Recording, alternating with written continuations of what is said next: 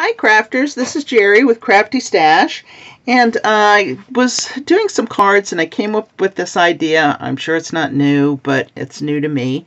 I thought I'd share a little tip when you're doing your stamps. Now I'm using my We Are Memory Keepers Precision Press, and I love it.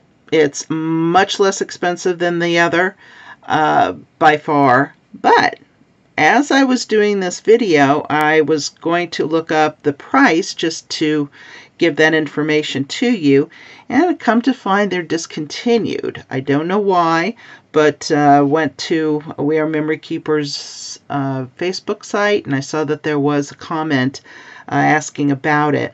And every place that I've looked, HSN where I purchased mine, and scrapbooking.com, Michael's, none of them have them available. They are discontinued, even on Amazon.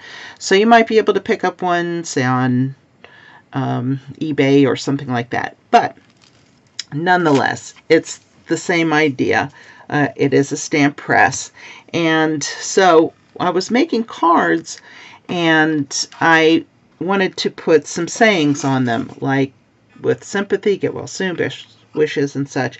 But I like to use different stamps. I have tons of stamps. This particular one is close to my heart.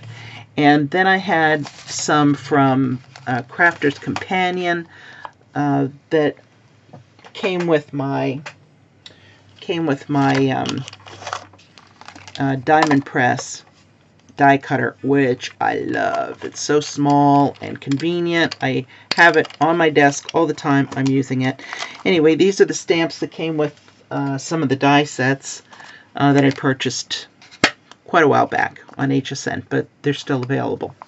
Anyway, the idea is that when you're using, and I only use the clear stamps, I don't use rubber stamps, so I don't know about that, but different brands have different thicknesses.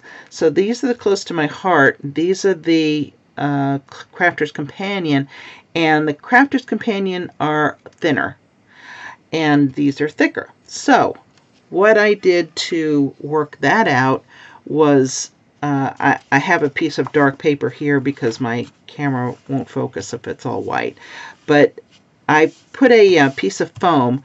This particular foam comes with every stamp set from close to my heart for this purpose. We use them strictly for the stamping because you want a little give when you have the stamps, and especially if you're using different stamps from different stamp companies, you want to have that give as well if you're doing it all at once because of the thickness. So I put that down, and then I put my paper on top of that. Any type of scrap paper is what I used. And then I inked up my my stamps and pressed it down. Now you want to make sure that you have contact, and you want to hold it for a moment, because it's not always necessarily the pressure that you're putting down, but it's the length of time that it takes just a moment for that ink to absorb into your paper.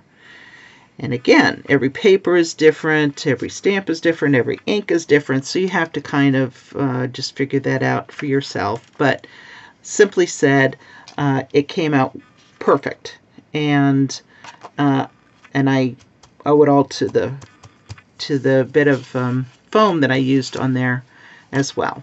So that's the idea that I came up with, and I'm so sorry that the We Are Memory Makers do not have the press anymore, but I'm sure they'll come out with something else. If you can find one on sale that somebody else is giving away, I would pick one up. I probably paid maybe $15 for this. So it's a great item, and I love We Are Memory Keepers, all of their products anyway.